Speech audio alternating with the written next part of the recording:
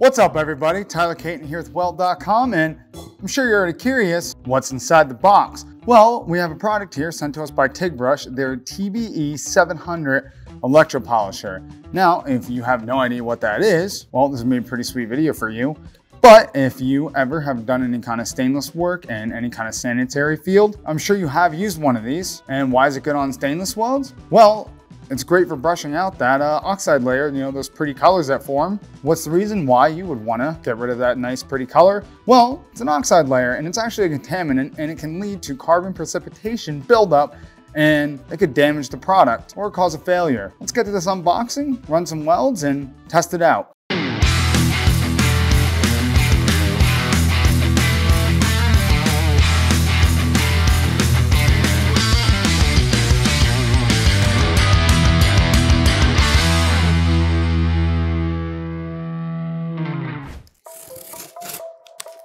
All right, so it's packaged pretty well.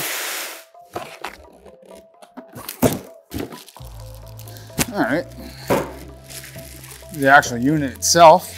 I'm loving this purple color. Just have our instruction manual and probably warranty information.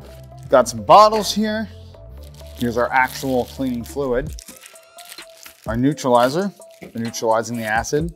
And it looks like they even sent us some PPE, some goggles, masks. Here's our ground cable, the actual brush itself, and pack consumables for the tips, and power cable. Just plug a power cable in. We have an on and off switch. Again, like I said, I love the simplicity. Just tells you how to set it up. Ground clamp, and then just our gun. Now for setting up our gun, really simple. As you're using it, you'll be screwing the back cap to raise the brush, but for any reason you have to just change it, max out your back screw cap all the way to the top, and you'll be able to pull the brush out and pop a brand new one right in. And then as your brush gets consumed a little bit, you can adjust here and just bring that out. So you don't have to cut anything, you don't have to trim anything like you do with some of the other electropolishers out there on the market. Real ease, and got a nice ergonomic grip here. So it's gonna be super comfortable to use. So what I'll be welding today is a 304 stainless steel 16 gauge box enclosure. And I'm gonna be using my typical setup and settings that I normally would to weld this part inside the shop. So I'll be using a number 15 cup for plenty of gas coverage to mitigate any kind of oxide layers. I'm using a 16th tungsten. That way I can mitigate, you know, the size of my arc cone and keep a little bit tight of a weld on the outside corner joint. Then I'll be using 308L 045 wire. Since we're doing 16 gauge, the 045 wire is thinner than our base material and will melt quicker. Also, it's quickening up our travel speed and heat input into the part itself. Now for our settings, I'll be on 55 amps. We'll be on pulse, 33 pulses a second, 50% background, and then 50% peak.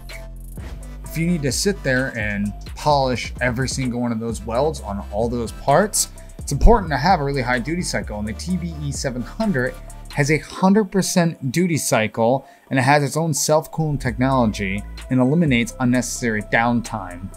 Now there are some key benefits to using the Propel torch like I am right here. You do get way more precise brush control with it, especially since it's ergonomically designed and kind of in the shape of, like, you know, one of the TIG guns or anything that's kind of similar to that, that's really comfortable to hold and use. You get longer brush life because you can just extend it or back it off with that back cap screw, and it does clean faster and longer than a lot of other products. And just like everything else that's going to be high end with this unit, we do have heavy duty brass molded ground clamps. And as you know, quality ground clamps make a massive difference whenever you're going to be running a current through something. So don't mind the evil laughter there. I'm just going to be cranking up my machine and taking off the pulse, putting it way past what you would ever need to weld this joint. And we're gonna be doing some cooking, if you know what I mean.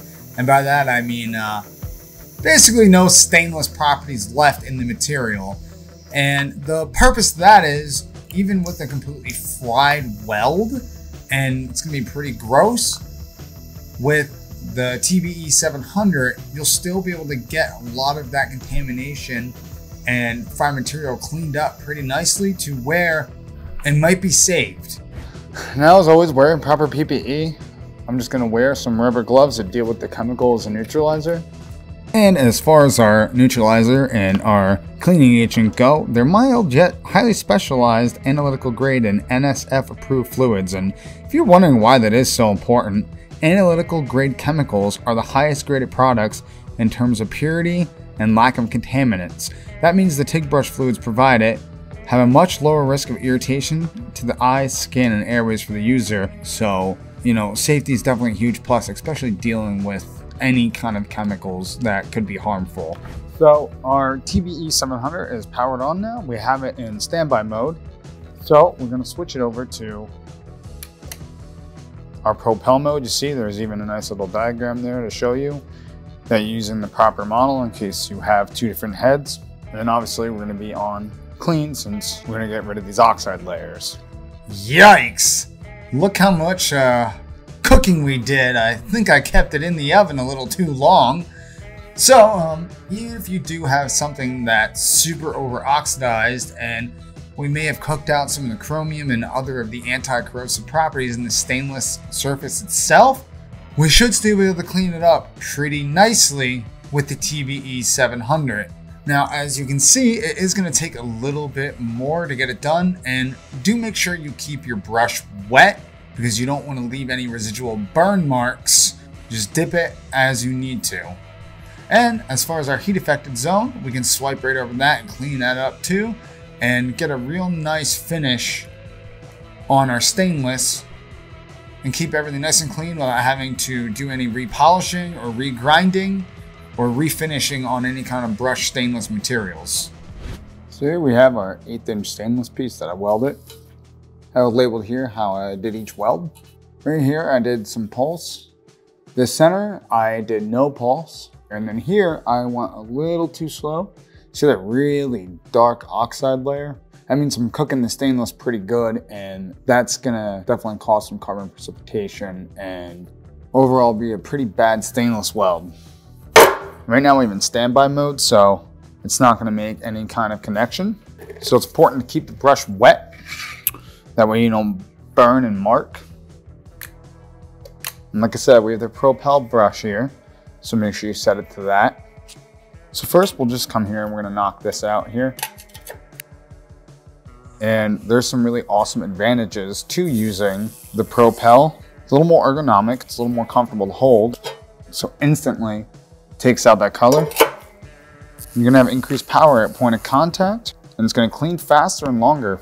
So it's really gonna save you on wear and tear on your consumables. You wanna go real nice and light. You don't need to put any pressure. Put it back into standby mode so you can safely set your brush down. And we'll neutralize our acid. Typically I keep also some DI water nearby to put on it as well. But even with a super over oxidized weld, look at that. Now how quick can do a single swipe? Let's see how well it works. For a TIG weld, it's going to be approximately 30 seconds per meter of weld, or 2 meters of weld a minute. So this thing's got some serious speed to it. And look at that, I didn't hit the heat affected zone at all, I didn't hit the top and bottom, but look how much that took out. That gives us such a wide cleaning area, and look how clean our weld is. There's no oxide layer on that at all. And that's gonna save us time that I don't have to grind this weld away or do anything else to prepare it for being the final product. So outside of just our ability to clean with different brush heads and different setups, you can polish and engrave, and you can even print other identifying marks on the stainless steel or logos. It's pretty all-in-one machine if you ask me. All right, everyone, that's it for today's video on TigBrush's TBE 700. So all in all, my final thoughts are, I'm extremely impressed with this. It's the best electropolisher I've ever used. And just like upgrades like the propel brush is massive, especially saving on consumables and any kind of accuracy and stuff like that when you just want to brush across. makes a massive difference in having high quality stuff, because high quality products have high quality outcomes for your work. And if you know me, you know that I'm pretty bougie and I like high-end stuff. And I would use this in the shop and I would take it on the road with me, especially since it's so lightweight. Guys, go check them out. If you guys want to see any other videos, comment down below. If you want to see exclusive stuff and be where all the welders are hanging out, come over to the Weld app. There, you'll be able to post content, interact with welders from all around the world. You'll get exclusive content on the premium and educational resources that you're not going to find anywhere else. Until next time.